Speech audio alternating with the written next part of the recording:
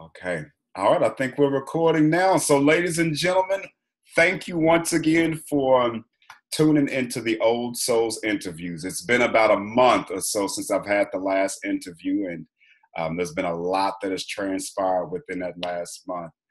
Nonetheless, today we have a beautiful and wonderful and just very amazing spirit that has joined us for Old Souls.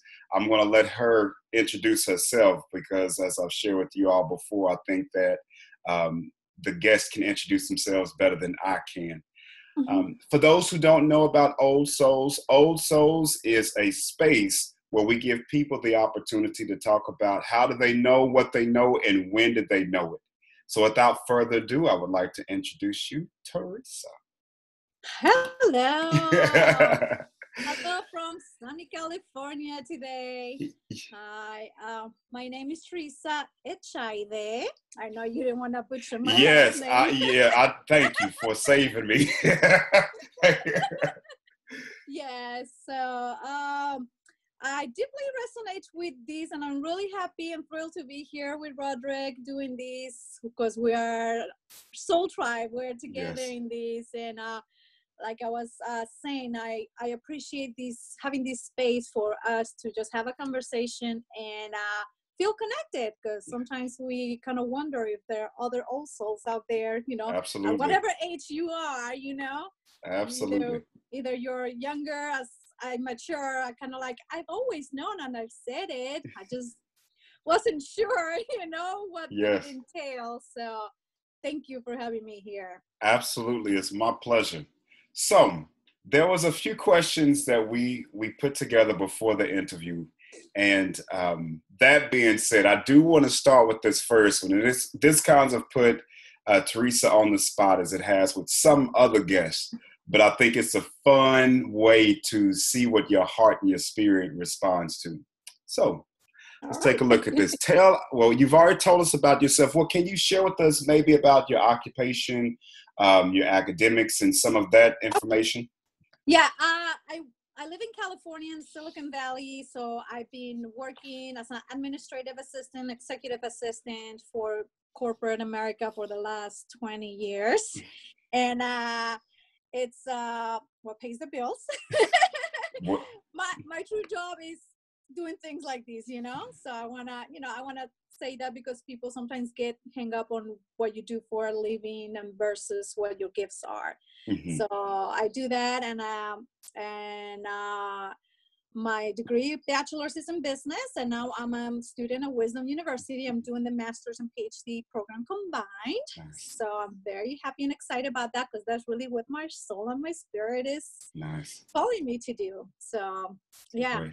And we'll have a chance to come back and maybe you share with us some of your ideas and visions for your academics and how you want to use it. Mm-hmm. And I'm really excited to hear about that.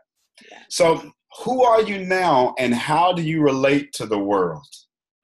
Oh, that's such a big question. I know. I had to think about it myself and see how I would answer, but you're on the spot for this one. Yeah. Well, right now, today, I see myself as living in my truth. And that's like the most important thing that I've had on my awakening. Be true to myself, to my true essence, my true nature, and keep myself that way. Sometimes it might be challenging living, it's kind of, sometimes you feel between two worlds, you have to operate with other people and stuff like that, but then you come home and you have your sacred space and you get to be you, like without having to put on a mask. And so it's kind of like the duality of things that we are, but that's like the most important thing that I live by now. Nothing but love and light, and just being true to myself, and living in a positive way all the time, and so much gratitude for everything. Especially nowadays, it's so hard to hear everybody else complain about, oh my God, I don't even want to go there, but it's like, I'm just, every morning I wake up with gratitude. I am really deeply connected to Mother Nature ever since I was a kid. And the more I am grateful, the more positive and light I bring, the more I receive, and I'm open to receive as well, which keeps me grounded and kind of like it's like, I feel completely happy. You know, you've gone through things, and even when there's a little difficult or a challenge or something, you have that blueprint of know what to do. This is Yes. temporary. Get yourself back up and keep on going. And how do I relate to the world? It's taking it from being focused on just me, like, oh my God, I'm going through this. Oh my God, this is happening to me. To going into like, I am good. I'll be okay. My son is okay. The people who I care about, we're doing fine. I relate to the world into what I see that is happening, that there's so many people suffering. So it makes me grateful for what I have and what I can do to help those, and also for our planet, for Earth. I feel my gift, and I am here is to help heal myself first, and then heal Mother Earth, you know? And because that's part of what I'm kind of like you, creating an audience of like, heal myself, and then if others kind of like pick up something what I share on my experience on my journey, that it'll help them, it's fine, but ultimately heal our community.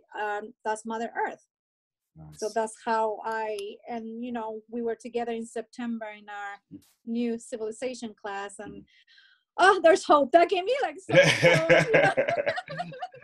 There's a lot of us like out there, you know, who are on the same vibration and feel it, and you feel the energy, and you feel the, you know, that passion that is coming out of also like out of anger, but you return it into getting something productive out of it. Like, we're taking charge now. We have to do this, you know. So you know, you prompted a thought, and I don't remember the quote exactly, but someone had talked about, as you are being the change, or as you see that the planet needs change, instead of fighting against the system, you create the change, or you create the alternative. Exactly. Like Gandhi said, be the change that you want to see in the world. Precisely. Right? Precisely. And that's kind of comes to the point nowadays a lot where I see people complaining. To me, it's all about action. You can say a lot of things and pretty things and all sound good, but there's no action behind your words. It doesn't manifest. Sure. Absolutely. Yeah. Absolutely. So yeah. So tell me, well, I'm going to come back to how your gifts serve the planet. And I think that you'll be able to share more of that as you give us an idea of your academics and what you plan on, how you plan on using your academics. But you talked about being connected to Mother Earth and being connected to nature since childhood. Can you take us back and just give us a snapshot of what childhood was like for you? Right. And that story has, so now being at such a good place and my true essence, that story to me now is beautiful, versus all the way around before that it was difficult because I didn't resonate with anybody. But I'm like, wait, it's me, it's unique, it's my story. Yeah. So I was born here in the United States, but my mother was from Mexico and my dad from Spain, in the Basque Country. So when I was 5, we moved to Spain. That was in the early 80s. And in the Basque countries, in the north of Spain and south of France, different ethnic group, language, and all of that. So it was a big cultural difference for me. And we moved to a dairy farm. It was a small village, 7 houses, 20-something people, huge house, land, cows, sheep, all of that. So I grew up with always being out in the woods, at the river, swimming in the river, mostly by myself, and I loved it. I loved it. I felt that, you know, I had my physical parents, but Mother Earth was my true mother, where I felt really safe and loved unconditionally. And the trees were like my first love and my friends, you know? And I knew it's that childhood, and that's what coming back now, once you awake and you come back to that childhood essence of just pure joy of life, without having all these thoughts and attachments and conditioning that later on come in, and where you're just full of exploration and curiosity, and you talk to the trees because you want to talk to them. You don't question those things, you just do it. and everything comes from the heart. I was just there living in the present moment from the heart, what it felt good to me and what filled my soul, rather than being in my head, oh, I wonder if anybody's looking at me saying I'm crazy. I actually kind of liked it when my dad kind of like, yeah. I know, I am. Yeah. I was like, yeah, I don't want to be like them, you know. Right. So yeah, that was my childhood was in Spain from age 5 to 16. Wow. Always living in a farm, and then high school, the hormones and everything, things start changing because people are pointing you out that you're different and this and all of these things. And then at age 16, we came back to the United States. So that was a whole other different culture shock. Wow. Into a city, to the Bay Area. Had to learn the language, the culture, meet family I've never met. And it was kind of a period of like, well, okay, I'm just have to go along with this because it is what it is. But and then unfortunately, like 3 years later, when I was 19, my mom passed away suddenly. Wow. And that was like really, that catapulted me, that cut my childhood off, Right. I know, like overnight I had to like really, I stopped being that fun, outgoing, curious, living life in the moment, to just becoming responsible for everybody. My sisters were younger, my dad, and things like that. So that kind of took me into a place that then I had to do what everybody else told me I should be doing. Spain is a very Catholic country, so that's what we knew as far as our spiritual practice. My parents didn't really go to church, but they sent me to represent them. Somebody had to go. And that kind of, when my mom passed away, there wasn't healing or a space held by adults. It was just kind of like, pray about it, like, what do you mean pray about it? I mean, and so it was like not really dealt with emotionally. And that kind of took me into a place of like, just like I said, doing things that my family said, oh, well, you can't live with your boyfriend. That's a sin. You should get married. You should do this. You should have a house. You should have kids. So I did all of that. And then you're sitting there. I'm like, I love my kid. I know that, but I'm like, there has to be more to life. Right. There has to be more to life. This can't be it. I was like 26 at the time. And I'm like, I can't do this the rest of my life like this. And like, I was like, oh my God, there's like a big piece of me was missing. I was there physically, but I was missing. My essence was lost long ago. So little by little, I started kind of like waking up. I think having a child, that's what kind of like, well, I was able to cruise, it was me. But then once you have a kid, it's like, well, I want them to be happy and be them, why? Right. I started questioning myself, why I'm not being myself. And that kind of took me into a journey of like reflecting and a lot of things that had not been dealt with, like grieving my mom's loss and just being in a position of always being responsible for others, being mother goose and taking care of everybody else except myself. Right.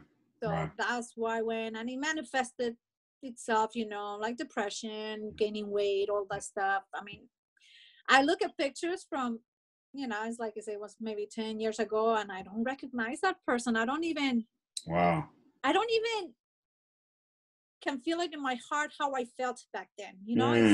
It seems so far off and away from time-wise and from who I am now, that is just, I just kind of like shake, and I'm like, oh, I'm like, really? I was like that, So it sounds like there was, at least over the last 10 years, it sounds like you've done an incredibly large amount of work of healing. I mean, I don't know better way to say that, but so that sounds awesome.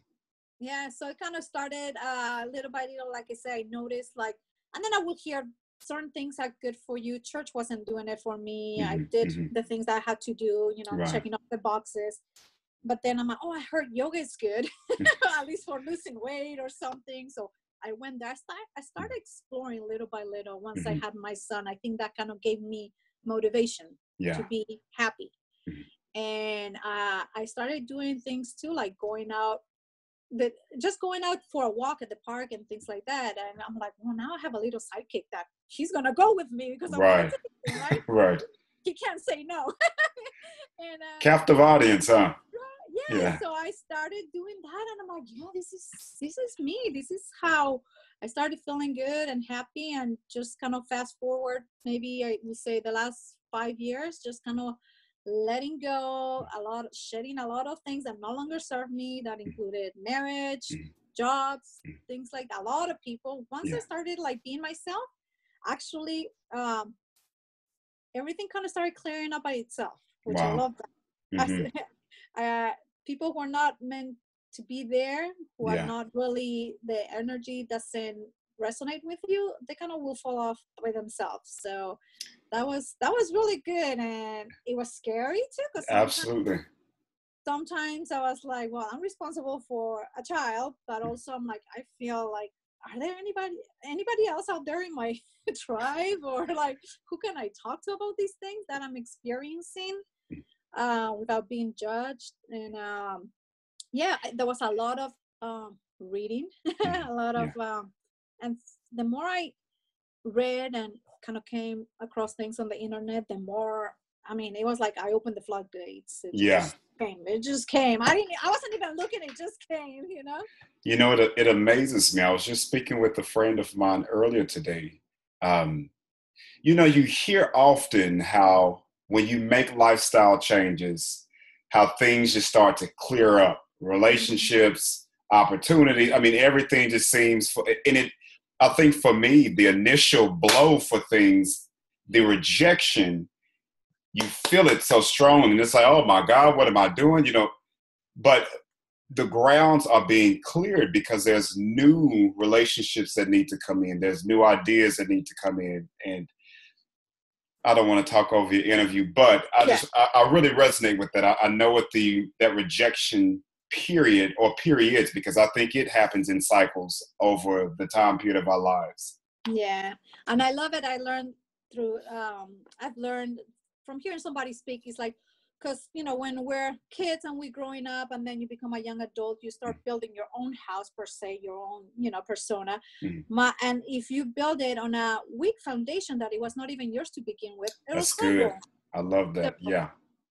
So now I'm building what I'm building with my grounding, my foundation, the way I am meant to do it, you know, not by somebody else's rules, or fear versus now from a place of loving myself first. Yeah.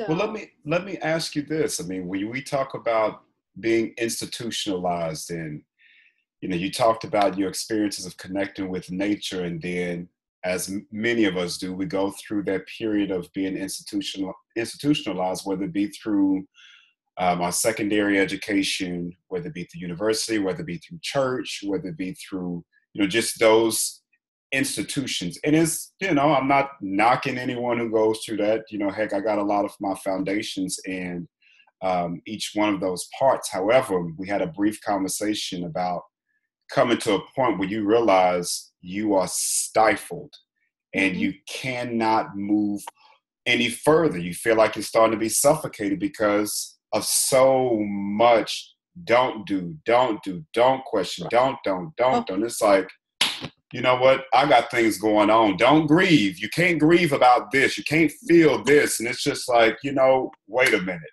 At what point do I have a say-so in what's happening in my life? When?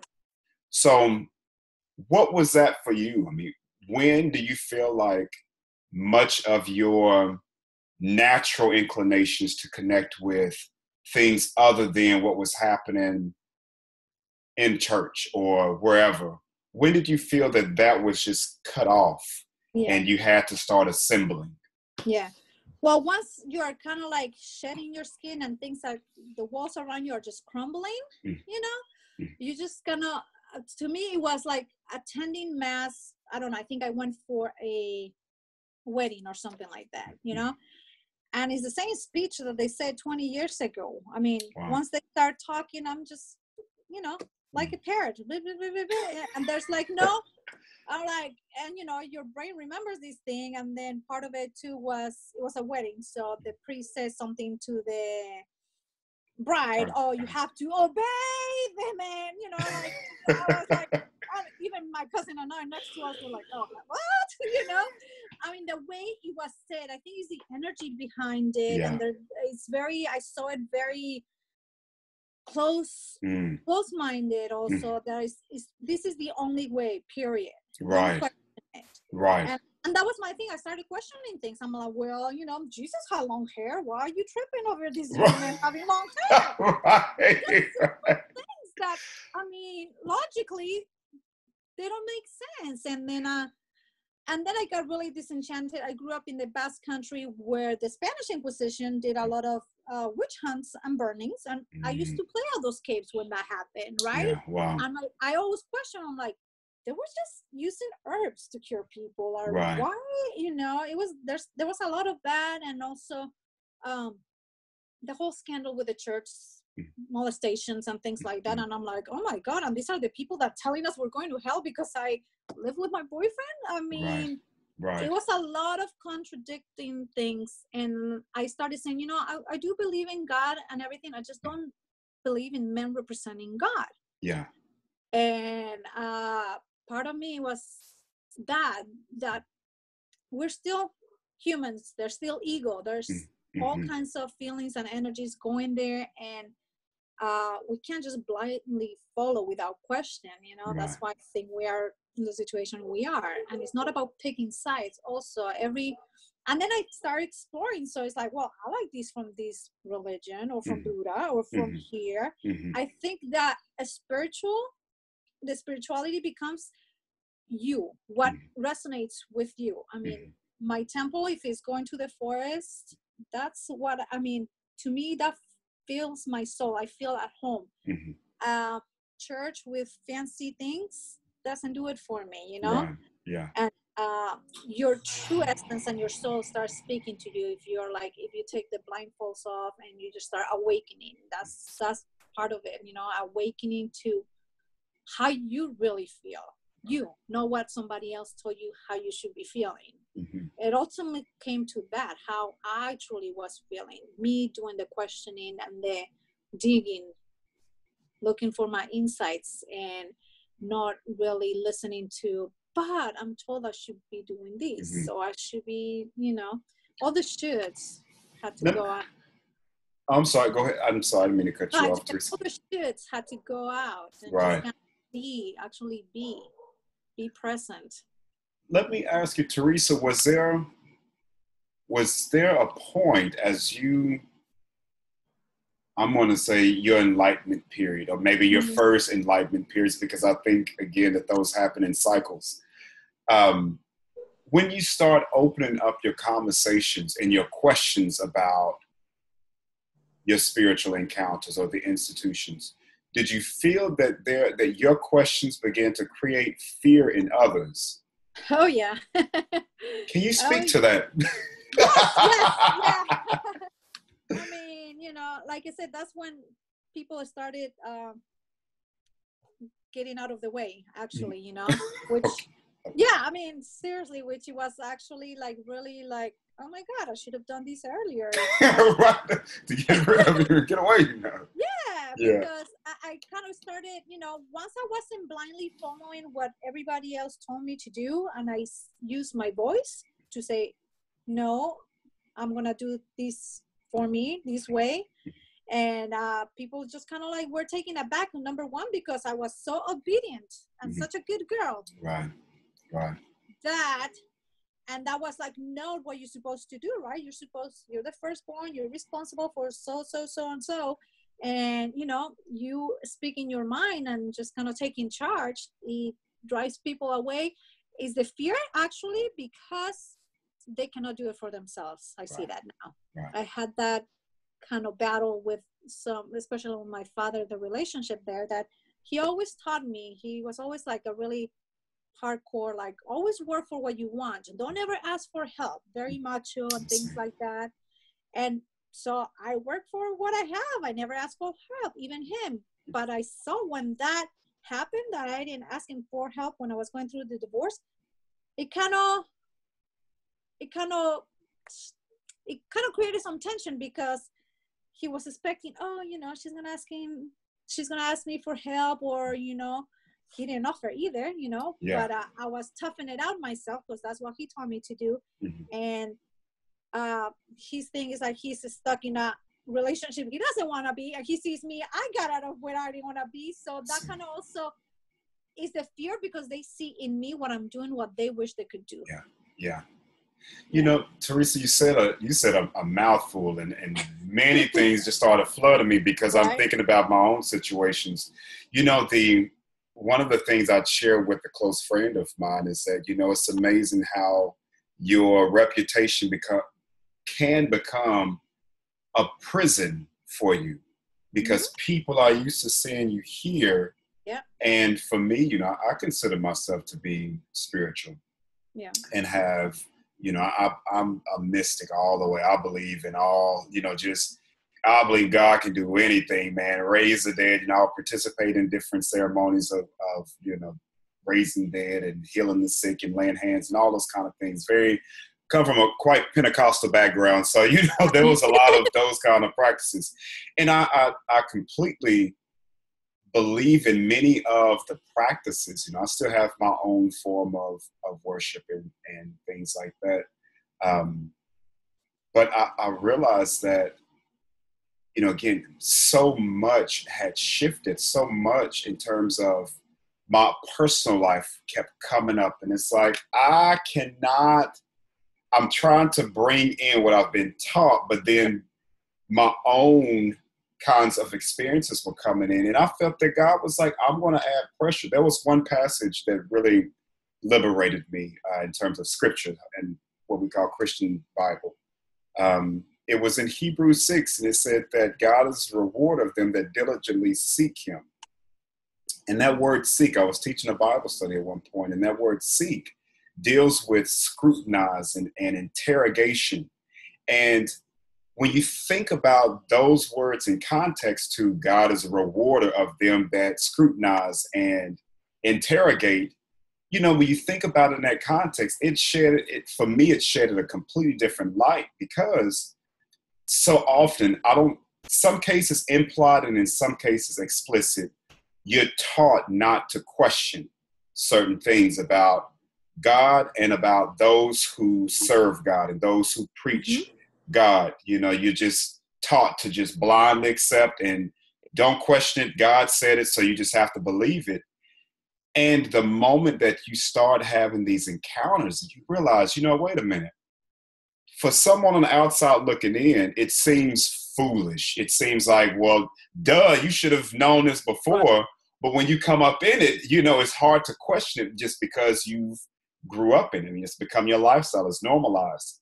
But when you have that one particular moment, those several particular moments, you realize, wait a minute, I like the heart of what's happening, but everything else is being added to this.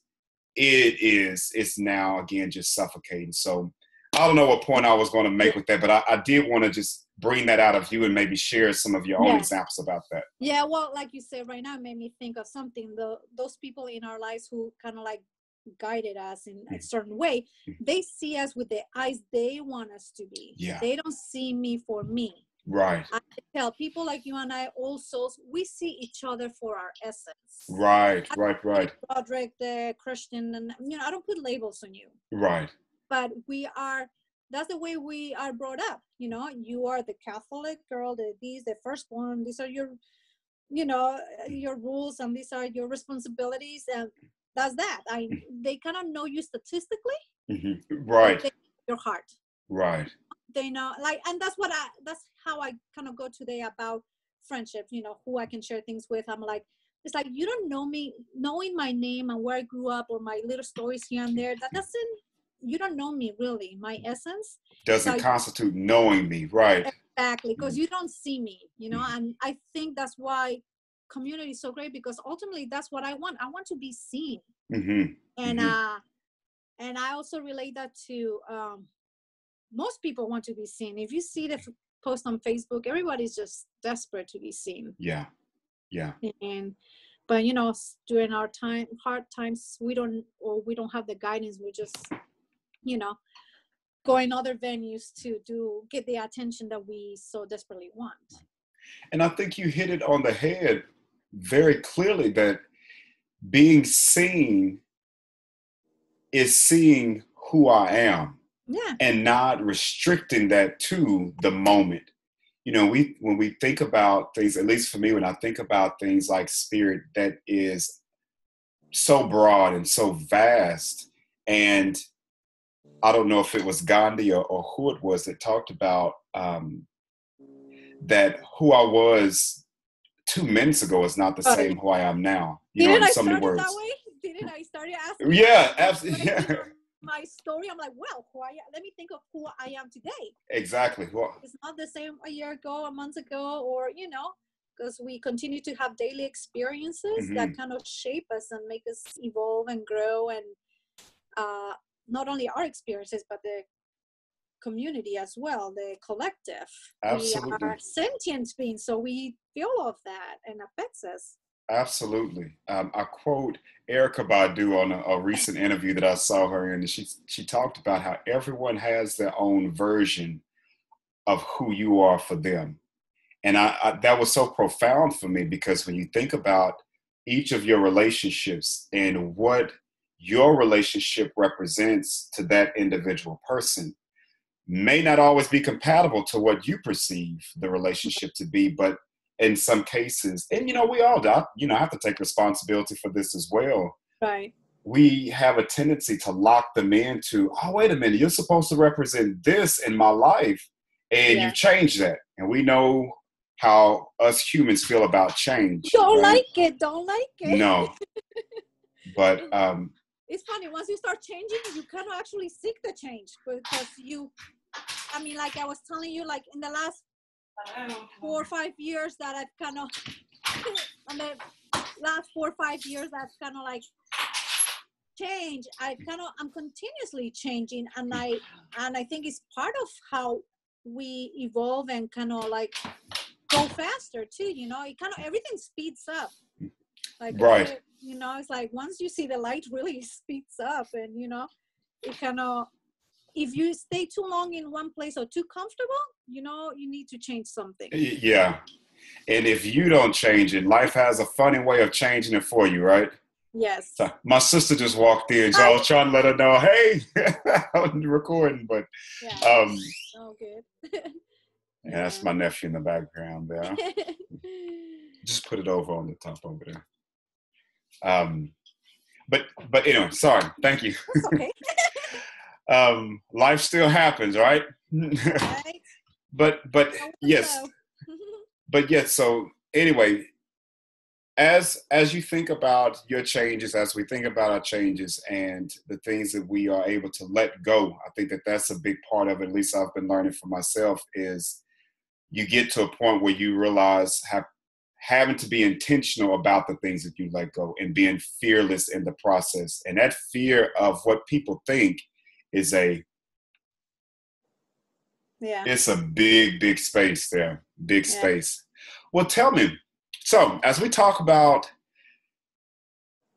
growing up and going through the shedding process, I wanted to ask you about the core of your connection with nature through all of the changes, but I'm going to dovetail the question in a few different ways. When you started going through your acceleration period and shedding and letting things go, was there any particular moment, any particular article, video? Was there any particular thing that, one, reconnected you to nature, then two, expanded your understanding beyond maybe that little girl that was connected and didn't know why? Well, I live in California, so one of my sacred places is Yosemite, and I think that's kind of what catapulted me and brought me back home to my soul. After going through the divorce, I had always wanted, I want to go to Yosemite. It's 3 hours away, but nobody wanted to go. And so, tell me about Yosemite, because I'm the name is very familiar, but I'm not recalling what it is. Okay. National Park, big waterfalls, big granites, El Capitan, Half Dome, a lot of fun things. Excellent. Okay. Yeah, and so I was going through a divorce. I was like, okay, things shifted for me financially as well. So I cannot afford vacations that are like fancy and far away. Yeah. So I'm like, well, I have California. I live here. We have a lot to explore. So that was always one of my goals, go to Yosemite. Mm-hmm. When I went there with my son, I cried because I cried it was tears of joy because it was like, oh my God, it was home to my soul. It was like the grandiosity of it was so minuscule compared to the beauty and pure awe. Just brings pure awe, the beauty that is there. And I cried. I was pissed because I didn't do it earlier. Right. Missing out all this time. Right. My soul was pulling me, right? Yeah. Deeper space. And so that was the beginning, a big beginning for me to like, and kind of like there's a quote. I love John Muir. I go to Yosemite, let me just tell you, 5 to 6 times a year. Wow. I was there like 3 weeks ago, and most of the time solo, because it's meditation for me. It's home. Yeah. And one of the quotes that he says is like, only the soul can comprehend what the eyes see. Oh, that's so good. Let that sit in me. Right? Say that one more time. Only the soul can comprehend what the eyes see. I love that. That's good. So, yes. So and every time I go there, it's a different experience, people go to places, check it off the list. Oh, I seen it. But it's not to see it. It's to be in it. Be That's part good. of it. I mean, I have such amazing experiences every time I go there, and I write down, downloads poems, with the waterfalls, with the tree, with the, and every time I've gone back, and the funny thing is, people at home is like, oh my God, you're crazy. You're going solo. What about the bears? What about the, I'm like, there's no cell phone reception. Oh my God, something's going to happen. All that fear that people thrive on and live off. Yeah. I'm like, I'm fine. I'm like, I talk to the trees and come in peace and love, good energy. Yeah, I run into bears. They do their thing. I do mine. I respect their space. They respect me. There's no fear. You just don't do stupid things, Yeah. And just be respectful of the space. There's waterfalls. Yeah, you have to be careful. And that kind of catapulted me into like such a big thing because I was afraid of heights. I had big fear of heights. I don't know why. One of those things. But there's a trail. It's called the mist trail that goes along a waterfall, and you're getting wet because the mist and it's all steps. And if you kind of fall, you fall off to the river, right? So I attempted it like a few years ago with my son. I'm like, I can't do this. Oh my God, I have him with me. I can't do this. It's stupid, right? And then maybe like 2 years ago, I went back with a friend, and he's like, let's go. I'm like, like the panic kind of set in. I'm like, but no, it's raining, it's icy. And so anyway, I cried, I held hands, I did it. Halfway through it, I'm like, oh my God, it's not as bad. Well, I'm even laughing now, I'm taking selfies. So wow. It was that fear that, just happened. You just like, if you're present with the moment and with the beauty of nature, and that you're safe and that you're taken care of, and just connected to all the elements, the water, the earth, the wind, the fire, all of it is just makes it such a great experience. So I did that. I'm like, okay, I did it. And then I went back, I did it by myself. And then I remember a person asking me, oh, is there another way back down that is not the same way? Yeah, it's a long way. But you can do it. I did it, and just kind of, and that's what I want to bring people to do, things that they are afraid of because somebody else told them to be afraid of. Right. A lot of people are afraid of nature. A lot of women are afraid of being alone in nature because everybody, and that's why they call me, oh my God, you're crazy. Text me, make sure. I'm like, I'll be fine. Right. Nothing's ever, I'm more afraid of driving on the freeway on my way to work.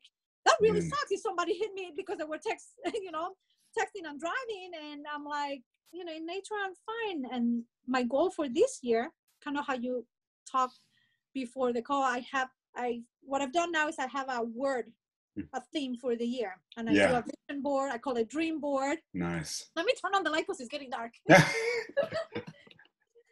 we go. And so one of my goals for this 2017 was to climb Half Dome, which is a very crazy steep climb on cables that go up the mountain. It's like pretty Wow. steep, and you have to go, and and same thing, you're not hooked onto anything. It's like a climb. And I was like, okay, I'm gonna do it. I backpacked it with a group of people. I did it, and I'm like, oh my god, now it's like now I thrive of those things, right? I put those goals that are just like out there and go for it. Let me ask you this, because this was something that I've been recently writing in a program I'm developing, and it's dealing with fear, but it's accepting. I'm going to call it the intelligence. Maybe you can call it the blessing, or whatever you want to refer to it as. But there's certain qualities that are attached with our fears, and the moment that we address those things, I'm going to use a word that you used earlier, the acceleration process that happens. That it's not only accelerating us, but it's attached to so many other things that I do believe spirit and universe has put together. It's like a package deal. Like when you address this, then all of these other things are going to be released, and you're going to see things in a very different light when you can step out in faith, and when you can so it's like these, I don't know. I think about a video game, even the way that you describe it. You set these goals and you accomplish them. Yeah. Your being is expanding in a way that really words we don't know how to convey at the moment, but we know that something significant happens. You are unlocking new levels, right? Yes. Going out. And that brings me also to a point that I learned through studying shamanism. Fear is an energy. You can either use it to work with it, or against. So me having the fear of heights or whatever, that actually fueled me. I can do this. There was a time in my life that fear ruled my life, and I was able not to, it froze me, right? It's either freezes you or either prompts you to go with it. We do need a dose of fear. I mean, like everything else, is the yin and the yang, but it's how you use it, how you use that energy. Indeed. Yeah. So part of it is like, don't let it rule you. You are actually able to control it. How much are you willing to face your fears and let go and unlock? And the fear also, when we hold emotions in our body, that we talk about that. So once you start, it's purification, actually. You start cleaning up your diet, your mind, everything.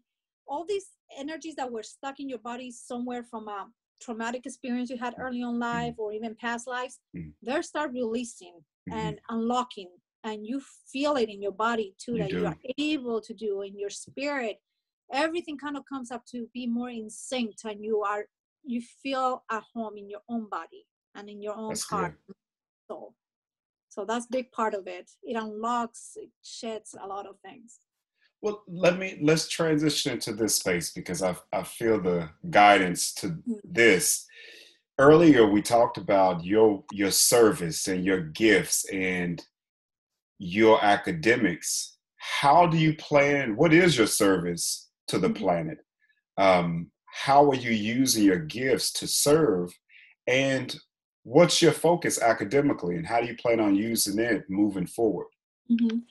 Well, part of what I'm doing now, of kind of, I posted pictures on Facebook about Yosemite or other nature hikes and things like that. And I just posted pictures of it, of the beauty of it, because I want other people to like experience and get out there. And I started getting people saying, oh my God, you do such cool things, and you this and that. And they wanted information. And I'm like, I love it. So I share all kinds of resources, information. I even tell people, you want to go? Some of them, they say, yeah, but then they back out, right? At least I got a yes out first. Eventually I'll come with you.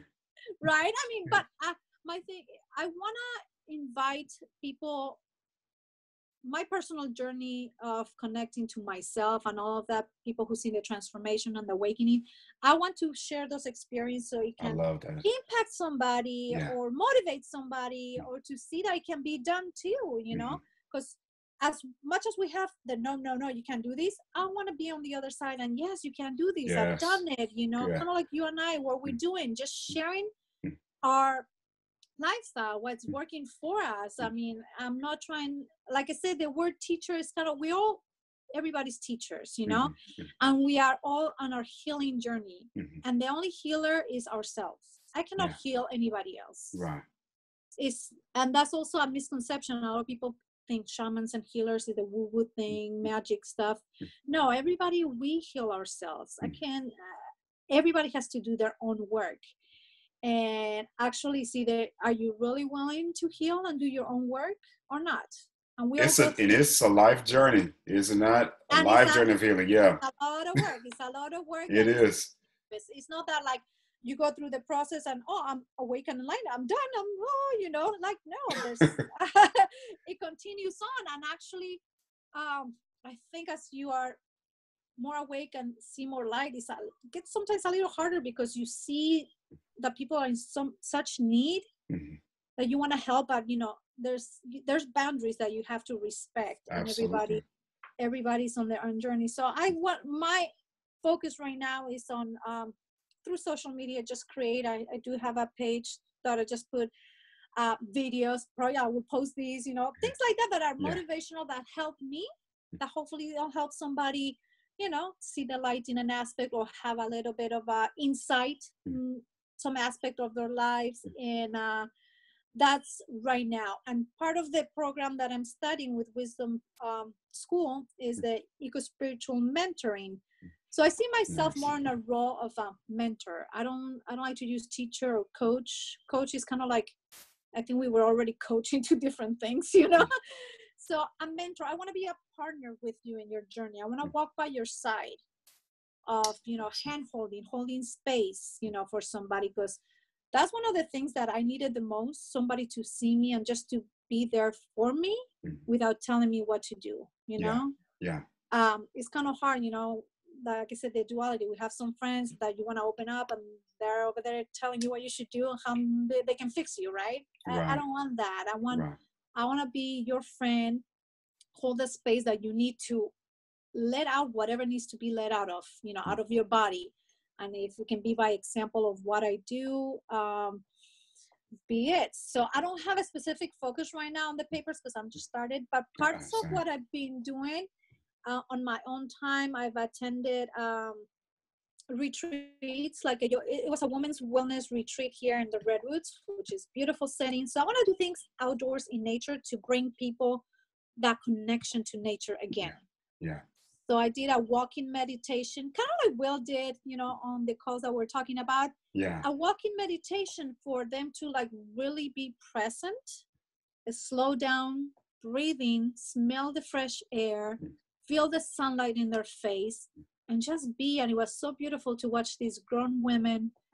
I had them do an exercise of, you know, like closing their eyes and a partner having them touch something in nature. And just it sparked the childlike curiosity again, like, oh my God, what is it? Oh my God, it feels like this. Using all their senses, getting them out of their head and into their hearts. And I think there's so much need for that, especially I'm focusing with women a lot because we've taken on so much, like, you know, as mothers, wives, working force, everything. We're expected to do everything and then some and be superwoman and still be, you know, skinny or whatever. Right. Very true.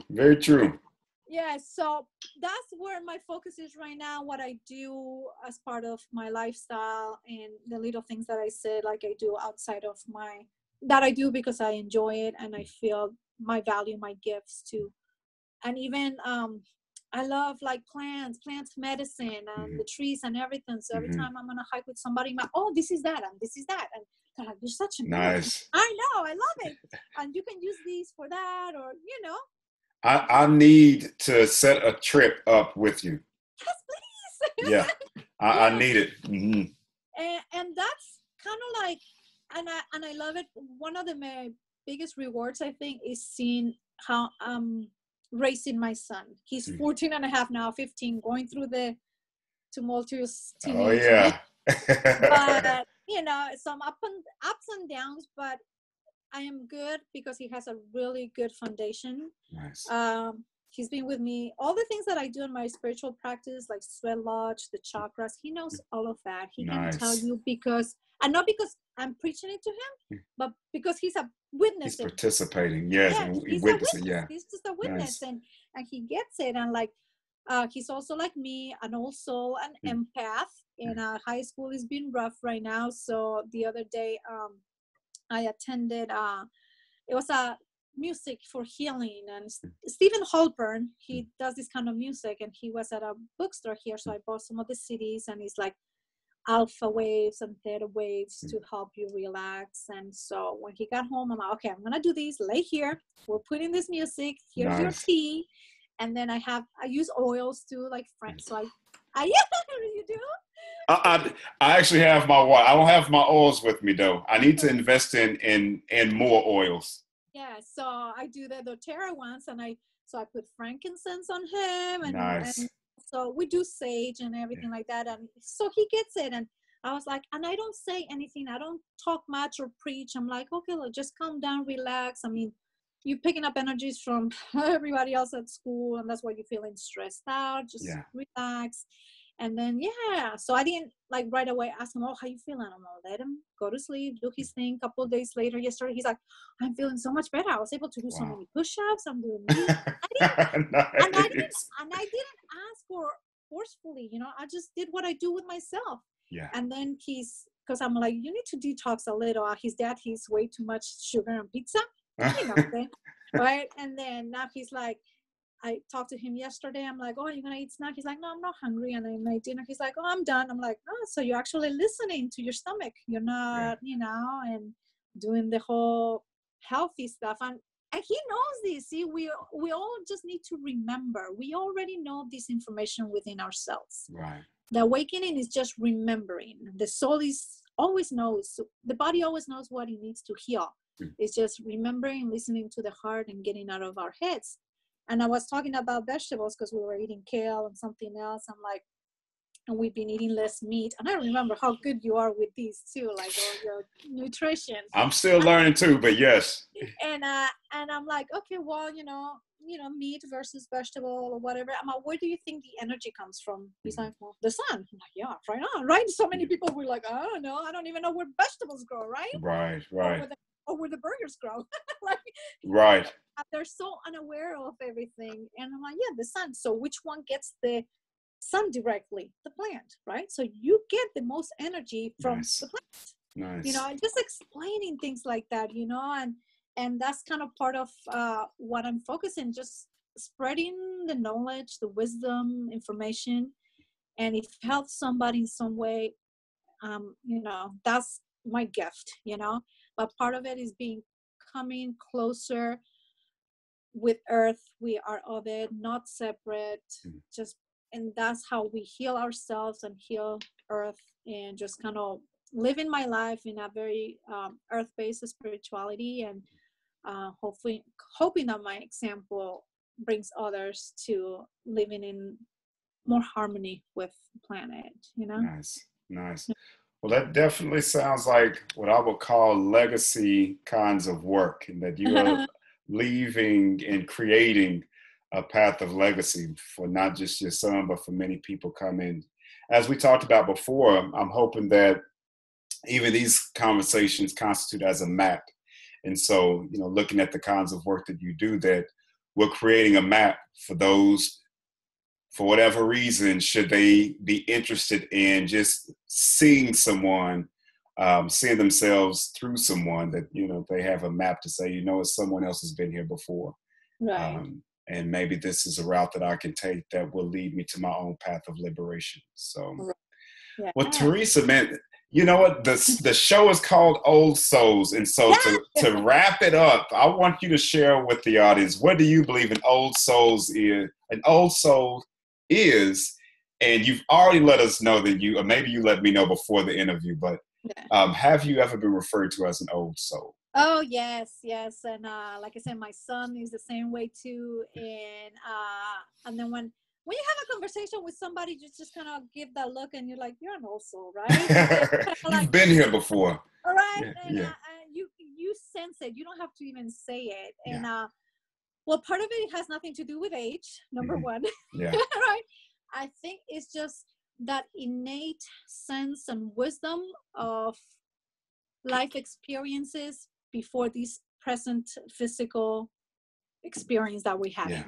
You know, that we carry that wisdom from before that's still with us in our soul, that our physical bodies have not experienced yet, but are remembering. Yeah. Because there's been so many things that I just done it. I'm like, I've done this before. Yeah. I've done this before. It feels so natural. I'm like, you know, but and there's so many of those experiences that you just get flooded with it, you know. Yeah. And part of it too, it's funny because I always say I have my groups of friends, right? People my age, which don't get me, and then and then either people way younger than me who are really like awakening and stuff like that, or elders. I hang out around, you know, how we were in our class too, a lot of elders, and they have so much wisdom and life experience, and you're like, I hear you, I see you, I see you, you know? Yes. And I think being an OldSoulz is us being at that place that we're seeing people, we're seeing their soul. We're not focusing on the external. It's all about the internal, you know, the internal journey. So that's a great way to bring it to a close. And I'll add this as I'm hearing you, that we are freeing ourselves to tell a new story and to be okay with that new story, however it looks and whoever it comes through, that we are participating in the unfolding of a story. Yeah, authentic. Come from an authentic place for you. Absolutely. I wish I could say it like Dwayne Elgin, who's been a guest on the show a few times, but he has a way of talking about, you know, creating the new story. And I love the way he puts it in context, man. It's an amazing way, and I have a lot of respect for him. But well, as we close out, can you tell the audience, for those who are interested in the journeys that you create, and just anything that you have to share, can you tell the audience the best way to contact you? Well, the best way now, I can pass it on to you as well, but it'll be my email or my Facebook that I created. Well, you know, I don't want to say here because my last name is a little complicated. It's okay. I will make sure that I add the links under the recording, which will be on YouTube. Okay. And that's where I put, and I would love to hear from people. Like I said, I want to hold space, and part of it too is like I just feel, you know, when somebody comes to you, that's such a big compliment, because it means that you're making an impact in somebody's life rather than me seeking, you know, whatever. Right. You know, I seek for myself the experiences, and if somebody wants a journey with, I'm glad to do that as well, you know, and share like all the spiritual things that I do here and everywhere. Yeah. So, nice. Yeah. Well, I'll be sure to, once we end and this uploads and does its thing, I'll be sure to get the information that you would like to be reached, and make sure I post it on the YouTube page as well. Great. Yeah. Teresa, it's been a pleasure. And also, when we connect, we can go talk about for hours. I'm telling you. Right?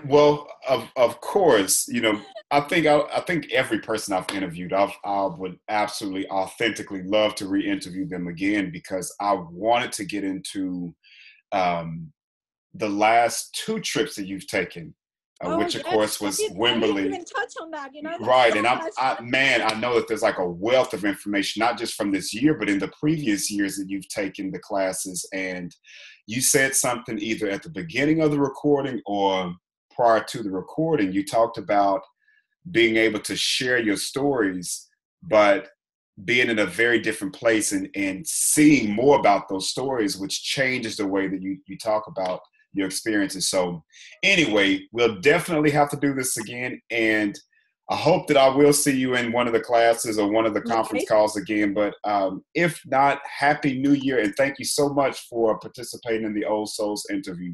Oh, my pleasure. Thank you so much. Safe travels and Happy New Year. And we'll see each other soon again, too. Absolutely. Well, thank you. And stay on, because I'm going to get your information. Okay. OldSoulz, we'll see you. Mwah.